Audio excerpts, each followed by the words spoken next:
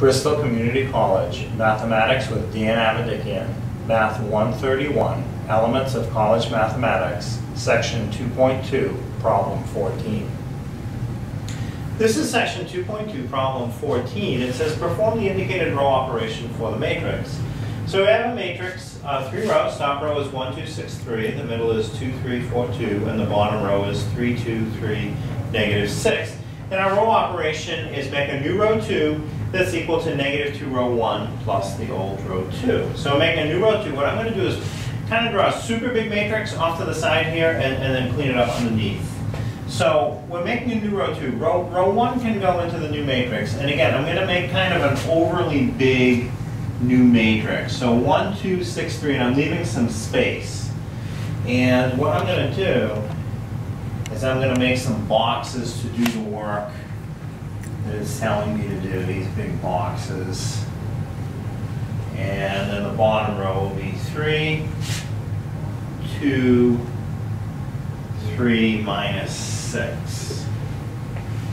So, what work do we have to do? We have to do the row operation. It's saying make a new row that is negative 2 times row 1 plus row 2. So, negative 2 times what's in row 1 in this first position is negative 2 times 1 plus what's in row 2. So, what's right underneath that in the x position is 2. So, negative 2 times what's in row 1 is negative 2 times 1, so it's going to be minus 2, and then plus 2. Minus 2 plus 2 gives me a result of 0. So that first box, the overall result is 0. So now in the next box, we're going to do that same process, but with the values in the y position. So again, start with the equation, which they tell you is going to be negative 2 row 1 plus row 2.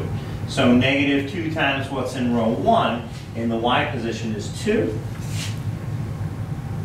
plus what's in row 2. So in row 2, we have a 3. So negative 2 times row 1 is negative 2 times positive 2, which gives me a minus 4. And I'm going to add 3. Minus 4 positive 3 is negative 1. So the final result for that box is negative 1. The next box that's in the z position. So same process, but with the values 6 and 4. So the equation that you have to do is negative 2 row 1 plus row 2.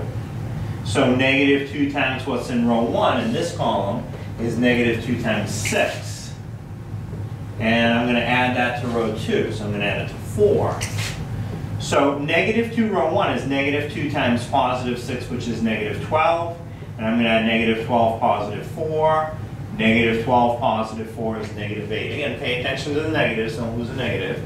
And one final box to fill in. Again, my equation is negative 2 row 1 plus row 2. So I start with that, fill in the values. Negative 2 times row 1 in this last column will be negative 2 times 3.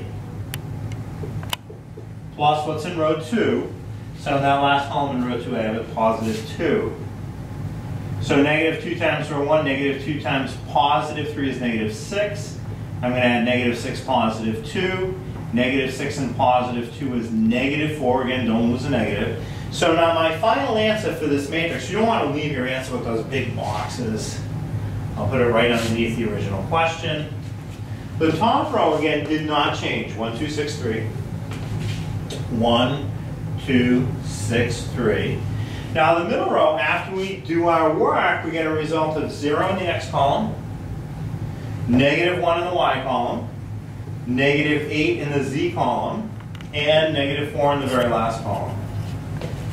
And then the bottom row, row 3 didn't change either. 3, 2, 3, minus 6 just gets to stay the way it was in the original question. 3, 2, 3, negative 6. And that's the answer.